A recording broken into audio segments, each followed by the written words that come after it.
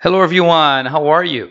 It is Mike here, your English teacher. Sou professor de inglês para mais uma aula bem legal do nosso curso de inglês Everyday Conversation, nossas aulas sobre Everyday Conversation em inglês do dia a dia, certo? E hoje, na aula de hoje, nós vamos falar sobre ordering a meal. So, primeiramente, muito obrigado por estar assistindo esses vídeos, espero que eles estejam ajudando vocês muito, ok? Let's go! So, today's lesson is about ordering a meal, sobre pedir uma refeição, certo? E hoje o bate-papo será entre aqui o waiter, come on, repeat, let's go. Waiter, perfect. E com Rolf and Anna.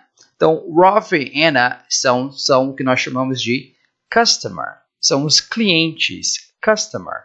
E o waiter é o nosso garçom, ok? Então, hoje a lição é ordering a meal, ou seja, pedir uma refeição, right? Então, estamos no restaurante, o que dizer, né? O que falar? Então, isso é essa situação que a gente vai estar vendo juntos e praticando juntos hoje, ok? So, antes de mais nada, antes de assistir, ok? Compartilhe com seus amigos esse vídeo para que vocês possam treinar juntos, praticar juntos, ok?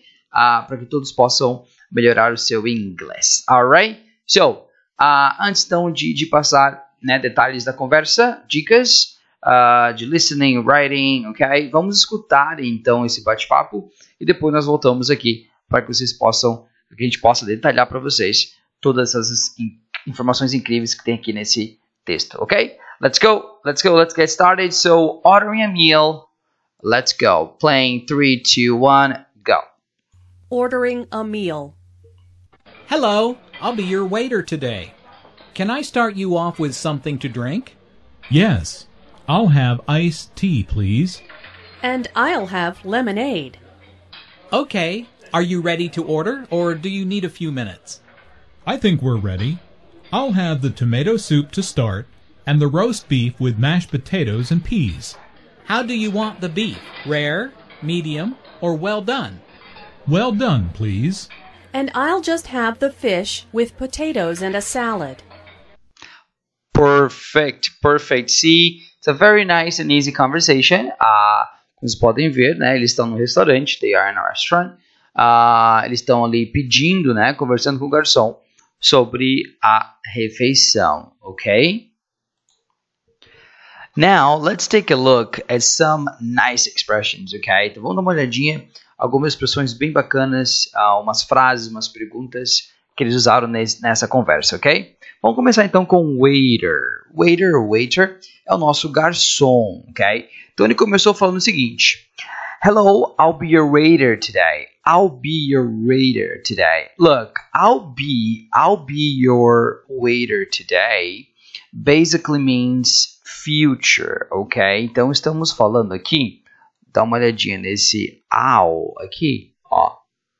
I'll be, vamos conectar aqui, ó.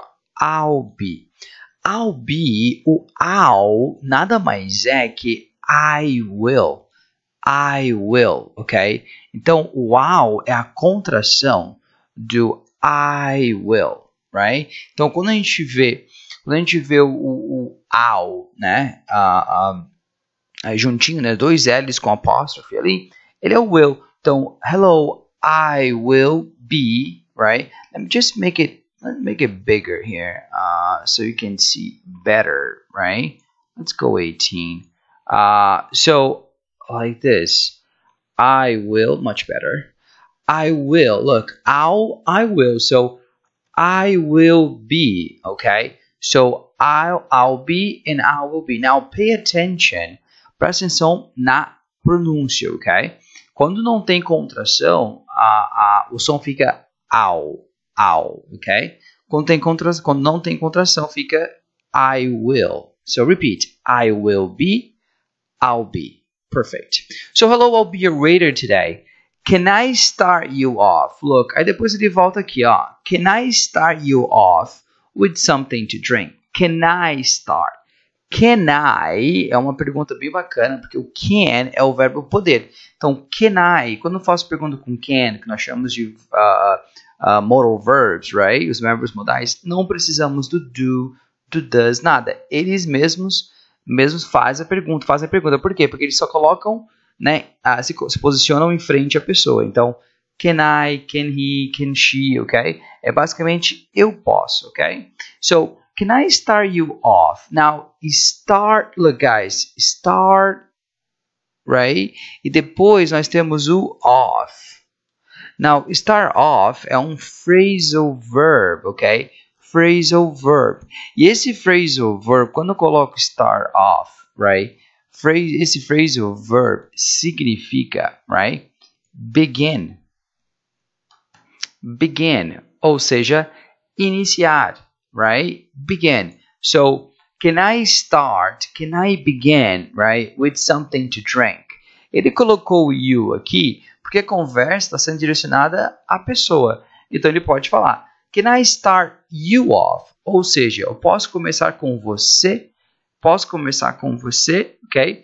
Te oferecendo, né? Te oferecendo uma bebida, né? Or with something to drink, com algo para beber. Então, ele perguntou, can I start you off? Né? Eu posso começar com você com alguma bebida? Então, start off means begin, iniciar, ok? Então, o can I é uma pergunta bem bacana, ok? Sempre legal usar o can I quando está pedindo algo, like, can I go? Can I help you? Alright? E o Rolf respondeu, yes, I'll have iced tea, please. Look, guys, esse termo aqui, ó, esse termo é bem bacana de usar. I'll have. O que significa I'll have? O I'll have, right? É o futuro, lembra do I will? Right, ó, I will have, I'll have. Now, have iced tea. Quando eu uso I'll have, eu posso falar tanto o I'll have para bebidas ou I'll have para, né, comida. O have, ele substitui muito o verbo to eat e o verbo to drink. So, for example, I'll have a pizza. I'll have a salad. I'll have a beer. Então, eu posso falar assim, I'll eat, I'll drink, right? Mas porque estamos no restaurante, pelo fato de estarmos no restaurante, né? Estou fazendo um pedido, essa forma de falar é muito bacana. I'll have iced tea, I'll have pizza, I'll have, right? No caso, se eu traduzir ao pé da letra, seria assim, eu terei, né? Mas não faz sentido, né? A função aqui não é traduzir literalmente, né? Entender o contexto. Isso que é o grande segredo do inglês. Entenda o contexto e busque algo equivalente no português ou no inglês para que você possa criar uma frase bem bacana. Então, yes, I'll have iced tea, please. Então, eu vou querer, né, um iced tea, alright?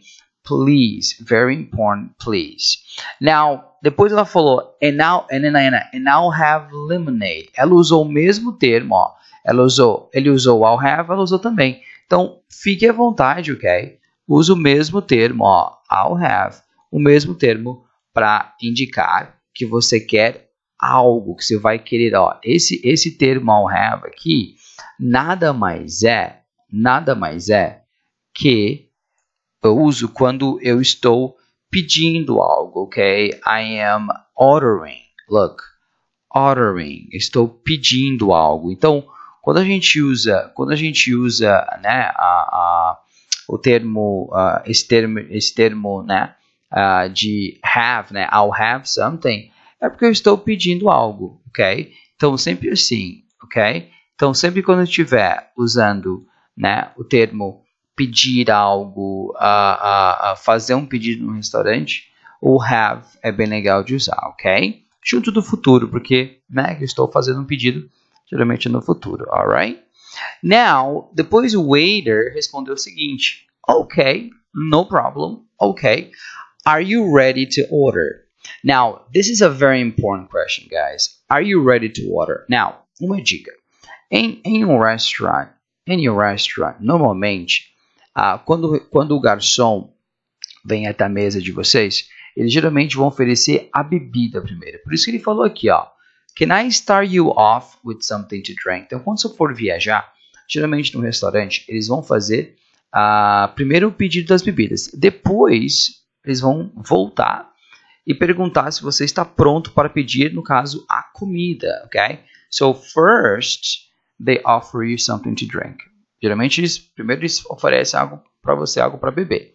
Depois, eles oferecem algo para comer. Então, por isso que o garçom perguntou, Can I start you off with something to drink? Aí ele já pediu, ó, I'll have iced tea, remember?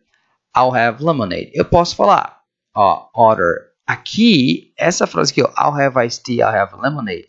Perfect. Mas também existe uma outra frase que eu gosto bastante, eu particularmente uso bastante para pedir algo, essa aqui, ó. Can I have? Look, can I have? E depois faz a pergunta. Alright? For example, can I have something to drink, something to eat? Alright? Can I have a Coca-Cola? Can I have soda? Can I have a beer? Ok? Também posso ser usado assim. Posso falar I'll have or can I have? O que eu não recomendo usar nessa ocasião, quando você vai pedir algo a alguém no restaurante, principalmente, é o want. I want. O want é um pouquinho, tem que tomar um pouquinho de cuidado, porque o want, dependendo da conversa, pode soar um pouco grosseiro, ok? So be careful. Or give me. Give me or I want, right? So be careful. Prefiro usar o can I have. Can I have é certeiro, é ótimo, é polite, é educado, ok? So can I have is very nice to use, alright? So I'll have or can I have? Minhas dicas aí, quando você estiver pedindo alguma coisa, ok? Aí depois, assim que ele entregar as bebidas, ok? Ele vai voltar ao waiter e vai falar o seguinte, Are you ready to order? Repeat, let's go. Are you ready to order? Now, guys, very important. Quando a gente tem o R no inglês, ok? O som não é de ra, o som é de ra, ra. So, are you ready or ready? Okay, now ready, no, G, no. It's either D or a D, okay? Ou é D or a D, G, never. So, ready to order. Look. Order is okay, or order, right? Now, order, they understand, but order is the most common one, okay? So, are you ready to order? Ou seja, você está pronto, pronta para pedir. Order é o verbo pedir. É quando você vai encomendar algo. Então, pode ser tanto encomendar quanto pedir. Então, aqui é bastante usado, ok? Quando você for ao restaurante, ok? Quando você for, por exemplo, ao restaurante, você está na mesa, né? O garçom vai chegar e vai falar, Are you ready to order? Right? Ele pode responder, Yes, I am. Yes, we are. Ok? Or I am ready to order. Ok? Então, to order é o verbo. Ok? Now, é o verbo pedir, é o verbo encomendar. Alright? Bastante usado em restaurants. Now, Em resposta, o Rolf respondeu, I think we're ready. I think we're ready. Now look, guys, where, here, where, look, where, remember, where é a contração we are. So look, contração, so quando eu uso essa contração aqui, remember, we are using verb to be, of course, like we are. So we are ready. Now, where é uma contração. Então, contração geralmente é bastante usada quando a gente fala, quando a gente está falando de speaking, né? Quando a gente está conversando. Então, nas conversas, prefiro usar as contrações, contractions. Why? Por quê? Because a conversa flui de uma maneira mais suave, mais fácil, mais fluente, ok? Então, só que be careful, a pronúncia muda, ok? So, I think we are. I think where. Então, contração where, sem contração we are, ok? So, I think we're ready. Look, I think, eu acho, eu penso, ok?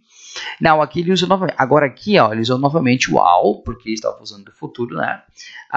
E aqui ele está fazendo o pedido. Então, aqui, ó, olha que bacana. Ó, I'll have the tomato soup to start.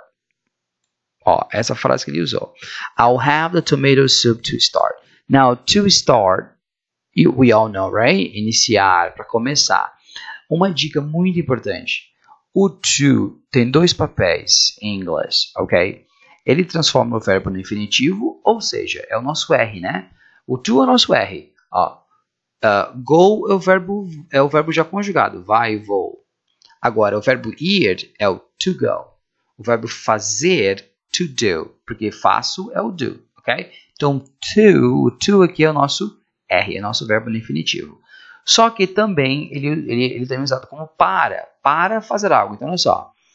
I'll have the tomato soup para iniciar. Então, ó, o to faz o papel do para e também o papel do verbo iniciar. Então, não precisa, por exemplo, for to do. For to do está completamente errado, ok? Be careful. For to do não é legal. Então, to do, to start, alright? Então, ó, I'll have the tomato soup to start. Aqui, ele está já pedindo. Então, o garçom está ao lado dele, ele está pedindo. E depois ele complementou. And the roast beef with mashed potatoes and peas. Mashed potatoes é o nosso purê de batata, né? E o peas, peas são as ervilhas, ok? O roast beef, o nosso roast beef, né? Aquela carne mais, aquela carne assada, né? Roast beef. Now look, so aqui ele usou um termo bastante bacana que é o and, right? E também usou o with, ok? With. Now, o with a gente usa o and primeiro, o and a gente usa para adicionar. O with a gente usa para complementar. Então, look, I'll have the tomato soup to start and, então, está adicionando ao pedido, ó. Add, right? The roast beef with mashed potatoes. Então, roast beef com mashed potato. Então, eu vou usar o and e o with desta maneira, tá? Isso em qualquer situação. Depois que o Rolf respondeu, né, ao pedido, o waiter foi lá e fez uma pergunta muito importante. Sempre quando você for ao restaurante, e pediu carne, geralmente o garçom te pede o ponto da carne, né? Agora, né, como é que eu falaria isso em inglês? Olha que bacana, ó. Essa pergunta. Repeat, let's go. How do you want the beef? How do you want the beef? Como você quer o beef, né? No caso, a carne. Beef é carne de boi. Então, how do you want the beef? Beef não é beef, né? Não é o corte. Esse aqui é a carne de boi. O corte beef é steak, ok? Now look. Now, how do you want the beef? Now, essa frase aqui, ó. Do you want? É uma frase bacana. Do you want? Como você quer, ok? Mas eu vou te dar uma dica também bem legal para que essa pergunta possa ficar ainda melhor, tá? Vamos melhorar, nosso objetivo é melhorar. Então, olha só, olha que bacana como é que fica essa pergunta com esse termo. How would you like the beef? How would you like the beef? Or how would you like your beef? Right? Pergunta, ok? Por que o would here? Porque o would é nosso would. Então, como você gostaria, ó? Como você gostaria do seu beef? Right? Então, fica legal. How would you like your beef? How do you want the beef? São duas maneiras bacanas de perguntar como você gostaria, né? Como você quer. Então, eu prefiro particularmente usar o would you like. Que o would dá esse tom mais fluente para a frase. Eu gosto mais do would. Mas o do you want também fica bacana. Aí ele respondeu, nós temos aqui 3 tipos, né?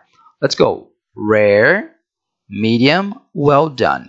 Ou seja, mal passado, ok? Ao ponto, bem passado. Então, os 3 tipos aí, rare, medium, or well done. Of course, o Rolf respondeu, well done, please. Well done, please. Guys, please, use please, ok? Usem please. Porque please é um termo bem bacana, bem importante usar.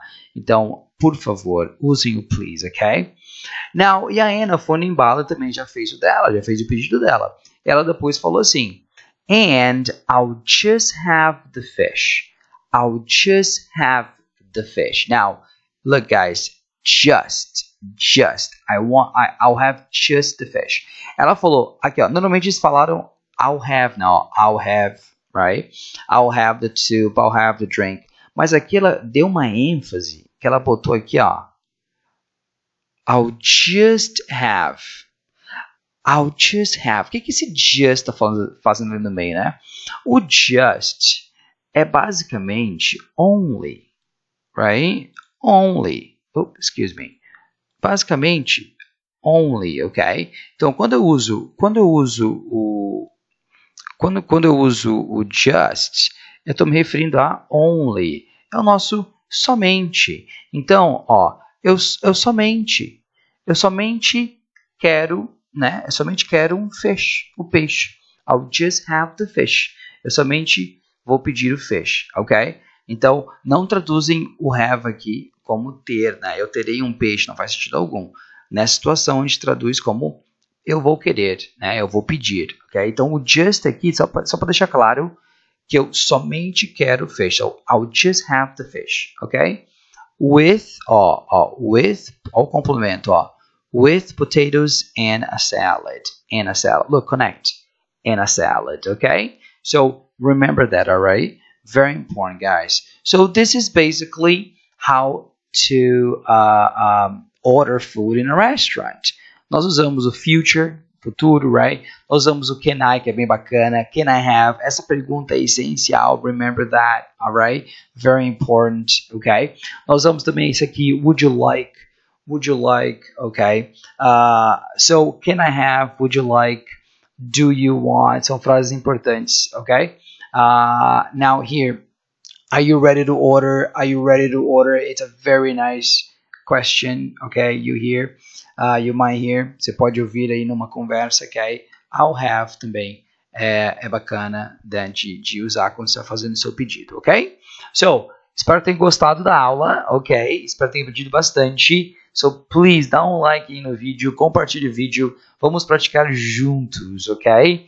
Thank you very much for watching and see you guys next class. Bye bye.